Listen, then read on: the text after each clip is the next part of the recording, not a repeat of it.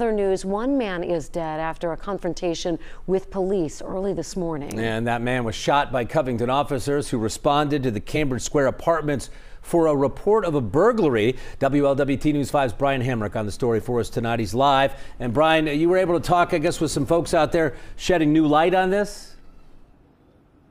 Yeah, Mike. Well, while this started as a burglary call here at Cambridge Square Apartments, as one woman who was close to the man who was shot tells us things aren't always as they appear. There's a spotlight on the crime scene and what happened here. There's a male outside trying to break in the back door. He's armed with a knife. It quickly intensified. 41, one at gunpoint. There it was pop, pop, pop, pop. 41, shots fired, shots fired. Police say a man with a knife, now identified as Charles Neese, came at them. They fired to stop the threat.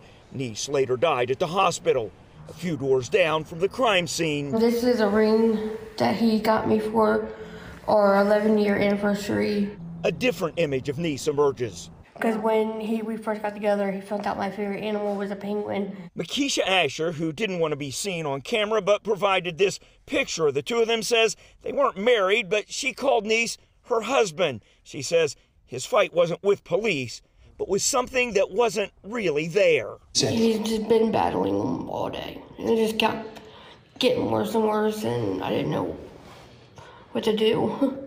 And he was battling what? The voices in his head. She says Neese had a mental condition, came to her Cambridge Square apartment as he was struggling, hearing voices. It escalated, and he began pounding on windows. That's when police got involved, and things took a turn that took a life and changed another.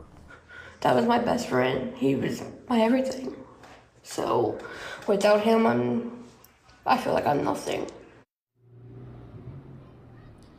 Yeah, now she says that Neese was actually on parole at the time. He had apparently tried to ram a police car back in April. She says that he went to jail, but he never got the mental health that he needed. Reporting live, Brian Hamrick, WLWT News 5.